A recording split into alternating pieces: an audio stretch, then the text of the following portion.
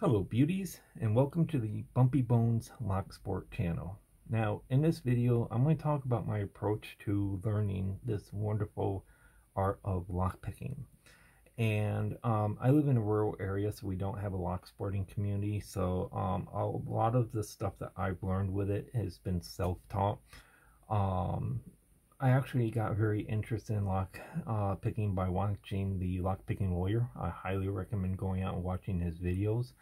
But there are several other YouTubers out there that are really great lock pickers. You have the Helpful Lock Picker, you got Sandman, you have Lady Locks, you've got a ton of other great YouTubers out there that are great lock pickers, and I highly recommend going to their videos. They're probably more entertaining than mine, but I'm just doing this for the fun of it and just to share my experience and just to have fun. So the way that I approached learning was I actually went out and bought a very cheap lockpicking set from Amazon. It came with this clear plastic lock, and it actually came with some really cheap plastic. Of course, I can't get them right now because they're stuck in my case. Some cheap plastic lock picks as well.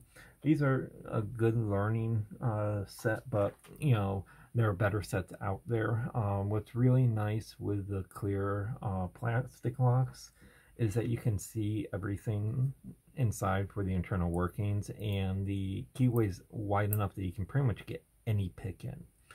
I do recommend getting the F&G set from Covert Instruments. It has a much better clear practice lock, and it actually comes with a really good pick set. It's the short hook from the Genesis set. It comes with a good turning tool, and actually comes with a great rake as well. So I would recommend, if you're looking for a starting kit, the Covert Instrument F&G is definitely the way to start. But what you do also want to do is you do want to build your pick collection. So, you know, I like Covert Instruments. Their picks are good profile. I love the handles. You can also do Sparrow lock picks. They actually have some really good, these are the monkey paws. But you have to kind of buy the bigger sets with them, and they do have the Tuxedo set, which is a good starting set. It comes with a bunch of other picks. The other nice thing with the Sparrow picks is, and let me just grab them here, coming out of the sets and all that, they do actually come with the thermal handle, and so they are actually kind of nice to use, hold and all that. So you can start with Sparrow kit. I did their, I think it was their Whizzle Wazzle set. Was the first lockpicking set that I got from them, lockpicks that I got from them, and it was really good. I also have their monkey paw sets, which are really nice.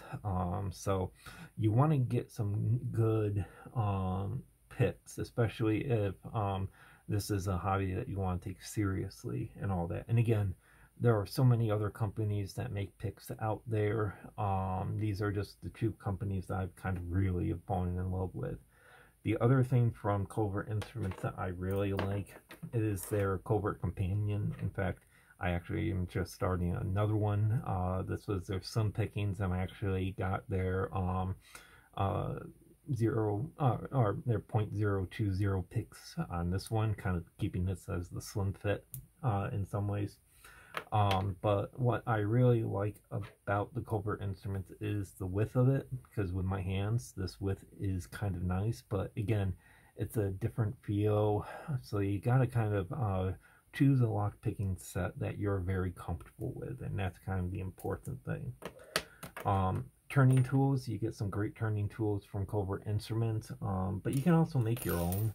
And I'm probably going to make a video on these at a later time, but I've actually started making my own turning tools. So I've got some bottom of the keyway, I got a top of the keyway, and there are several YouTube videos out there on how to make your own turning tools. But I'll probably do a video myself, just because I did a combination of different videos that I've seen with it.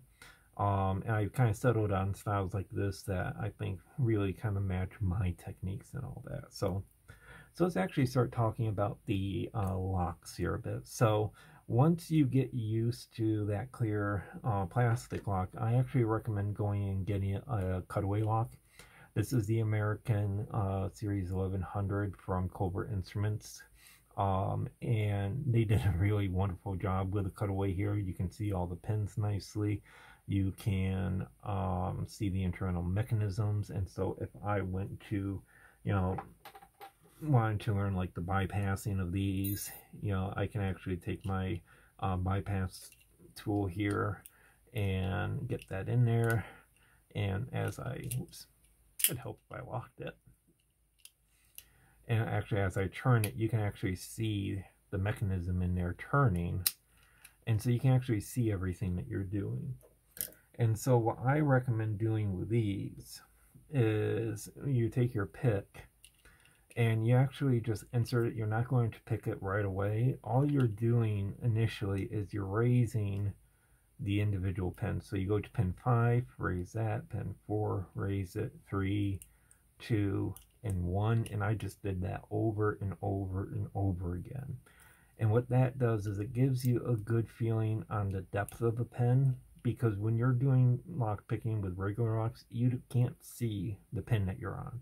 So it's all on the feel, it's all on the sound, the clicking. There's the tactile part of it. That's what tells you where you are in the pit, in the lock. And so once you get used to that, then you can actually start practicing the picking on these. Now, what I did with the American lock here was I actually replaced all the security pins with just regular pins. That way I didn't have to worry about any of the serrations or the spools or anything like that. And so it gave me the feel, the ability to feel and get that click and kind of learn that standard pen and all that. And that sets you up really well for the beginning master locks here. So these are the Master Lock Series 1, 3, and 5. These are all great starting locks.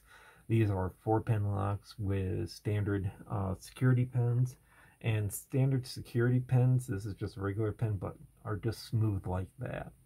And so you don't have to worry about extra clicks or false sets or anything like that. You can actually, it's just a standard straightforward pick. And so what I recommend with Master Lock, and the way I approach Master Lock, is I always use bottom of the keyway tension. But you can't always use bottom of the keyway tension, because what that does is it does restrict the amount of room that you have for your pick and all that. So if I go to my Brinks lock here,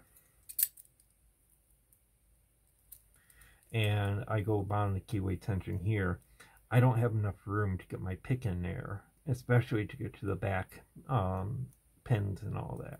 So I have to use top of the keyway tension here. But if we go back to our master lock here, I'm going to go with bottom of the keyway tension, and I'm going to go through and just pick this guy real quick. And you can see that it was pretty straightforward with this one. Now, when you are practicing, or when you are picking locks and doing this for fun and all that, never use locks that are in use. Always use locks that you have that are designated for practice, for lock picking, and nothing else. The reason being is, especially when you're dealing with locks that you can't repin or get the cylinder out easily. When I picked this lock, you just saw, I'll do it again. What I'm going to do with this guy is I'm just going to go, I'm not even going to hit pin 4, I'm just going to go to pin 3, pin 2, and it's open. I didn't even have to touch 1 or 4. And so the risk that you run with that is 1 and 4 are 0 pins, or actually 1 is a 1 pin, 4 is a 0 pin. Those are actually under the shear line, or because the pins are so small. When I'm talking about the pin numbers, what I'm talking about is the size of the key pin here. And so 0s and 1s are like probably or smaller than this. And what that does is it keeps the driver pin that rests on top of this below the shear line. And then there's a spring above that. And so what happens is if you don't raise that pin, when you turn the cylinder, that spring can actually catch, and that can cause a big problem, because if that spring catches, it will shear and it will break the lock, it will damage the lock and all that. And so I actually already ruined like 2 of these already in one of these because of that 0 pin and all of that. So never pick locks that are in use unless you absolutely have to. So once you get used to these guys, then you can kind of upgrade to some of these other ones here. Now I might put this guy over here right now just because this is similar to these, but I want to talk about that one a little differently. So this is I think it's no, this is another 4-pin lock. So this is very similar to the number 5. It's a fairly straightforward pick, so this would be a great one to do after you get used to these guys. The tolerance on it's fine, a little bit different. But then you have some of the higher end master locks, and these guys have security pins in them typically. The 930, there are some that do have spool pins in it, but I've also encountered some that don't have security pins, just regular pins, so it's a hit or miss. But these are other great locks to then upgrade to and progress to. So this is the 575. This has spool pins in it. This is the 1921 limited edition series. I think it's the same thing as the 911, but it has spool pins in it. Both of these are 4 pins. Then you have a 5-pin 930 that, if it does come with security pins, comes with spool pins. So, you know, these are good ones to work with. And what's nice about the last 2 is you can actually pull out remove the cylinder and repin it. Now, one reason why I kind of saved this guy as last is because if you are limited in funds and are looking for a good practice lock to start with, the 530, the M530 that you can get from Home Depot is actually a really good one to start with, because you can actually remove the cylinder with it, and it's by default a 4-pin with standard security pins, so it's the same as the Master Lock 1, 3, and 5 series. You do have to do a little bit of work in order to get this so you can repin it. You can buy a repinning kit off of Amazon for Master Lock and American Locks that comes with a bunch of key pins and driver pins and security pins. But when you remove the core on this guy, and I thought I had one set off to the side here. Oops, it's right here. All right, so I'm going to go ahead and try to pick this guy open because I thought I had this all prepped, and I didn't. Where is my... Here we go. All right. So let's give this a try.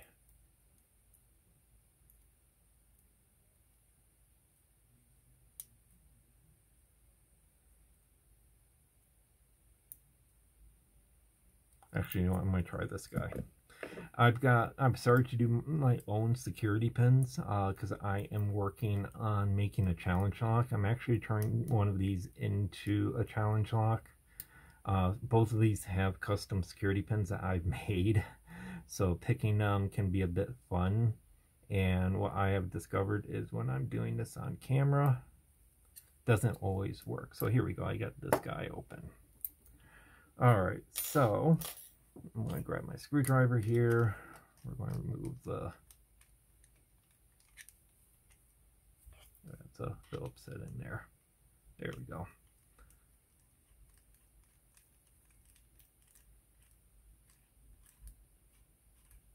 Be a little fancy with that.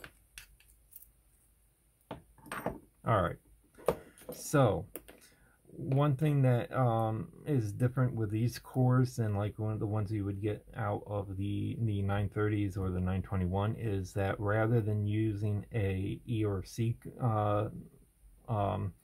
clip to hold the cylinder in place, they crimp the edges of the outer body together and you're to hold it in. So what you actually have to do is on one side grind away the crimp and plus a little extra. And if you do it just like that, what will happen is when you turn the key clockwise, counterclockwise, you can then remove the core easily. And when you have it in the lock, because you turn clockwise to unlock it, it stays, it doesn't come loose because you do have the crimp here. And so there's not enough space for the cylinder to come out. And so it still stays usable, but makes it so that you can actually replace the pins, the security pins on that. So it's a good lock to get that you can, if you don't want to buy a bunch of different locks, but you want that ability to, once you get used to the key that is with it, you can actually pull it apart and repin it and redo your, and do security pins and make yourself a challenge. In a later video, I'm actually going to walk through the steps of making this here into a challenge lock. So I'll do a video on making your own security pins, and then other things that you can do to these to make it a more challenge of a pick. All right, and so once you get through all of the other, like the standard master locks here, then you can kind of start to upgrade and go to other styles. So you've got like the Master Lock 140, 141, 150. These are all solid body locks. And so they are very different in terms of picking and the feeling of them. They've got security pins. They are a bit different. So those are definitely a good progression. But one thing that you all will find with these is that you can actually bypass them fairly easily. And so this is why I don't trust Microsoft. No, not Microsoft. Sorry, Microsoft. Didn't mean to sully your name. But this is why I don't trust Master Lock, is because you can go through and with like combs and other things bypass all the different locks and all those locks and all that. So and then once you kind of get used to the master locks, you can then start branching out into other brands and all that. So this is Brinks. I got this from Wally World or Walmart. And this is the one that you actually have to do top of the keyway tension with. And so I'm going to grab my top of the keyway tension bar that I've made. And let me losing track of my picks. So I'll pick this guy open, because this is top of the keyway, so it's a little different.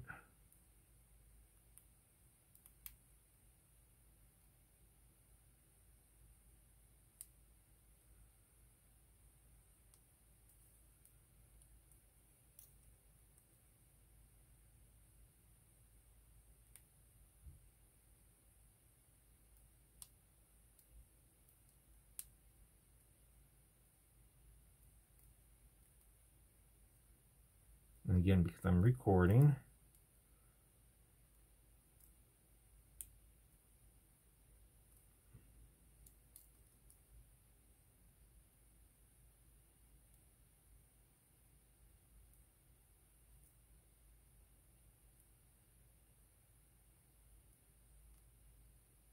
all right, let's reset.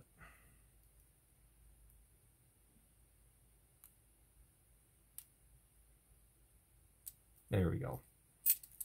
So got that one open.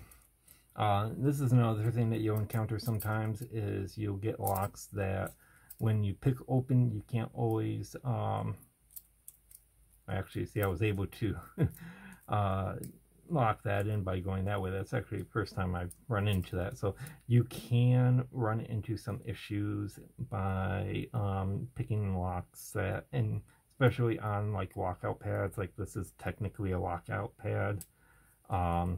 You need to have that rotated in order to relock the key or relock the pad. So, and so once you kind of get used to kind of like the going through some of the standard ones, you can go with like the American Lock series here. These are a good, if you're looking for intermediate challenge, American Lock is a good one. This is the 1100 series, which is kind of the staple green belt if you're looking at the lock picking. No, Lock Pickers United belt system. You got the 5200.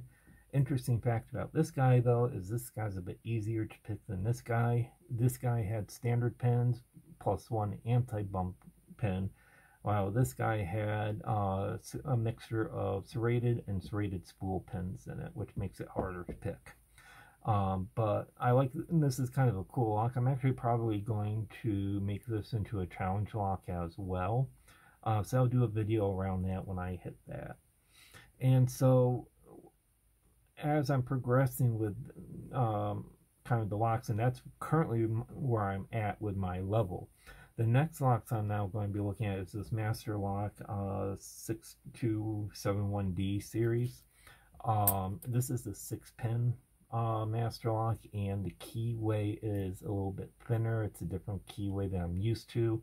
I have to do top of the keyway with this guy, so I'm having difficulty learning it, and I'm getting it, but you know, it will take me a little bit to do that. And then I'm also starting in the Abyss series locks, which is a different keyway. Again, top of the keyway, I gotta kind of figure out the pattern, the spacing, and the feel of this guy. So these are the ones that I'm working on next.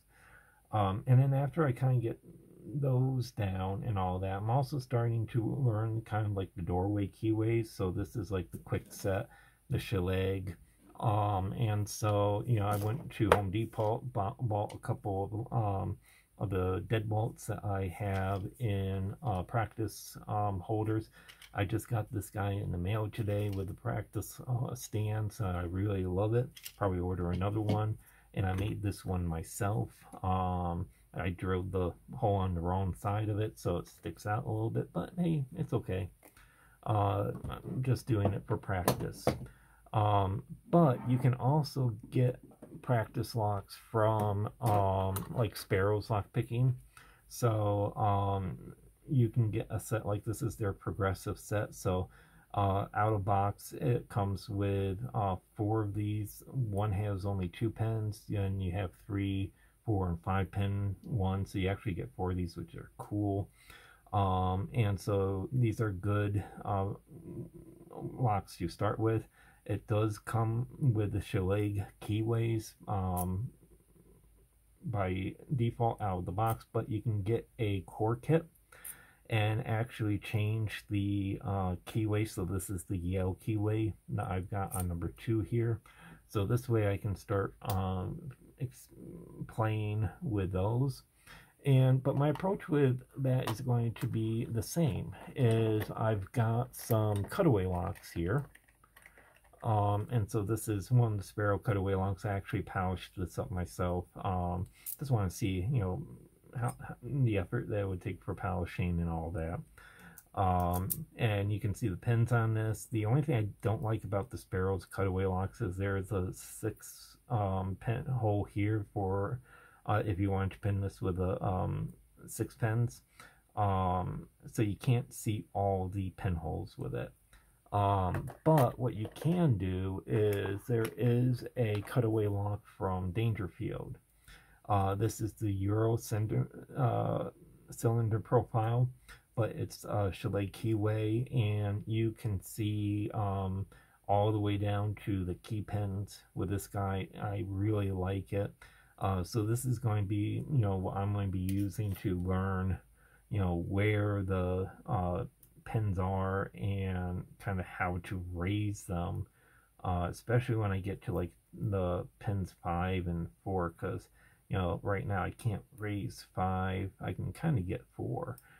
So I gotta go through and kind of learn, you know, the best way of maneuvering the pick in that keyway, and that's what these cutaways are so good for. But you can get the cutaways from different sources. I mean, this is a cutaway I got off of Etsy. Here's a different style cutaway that I got off of Amazon.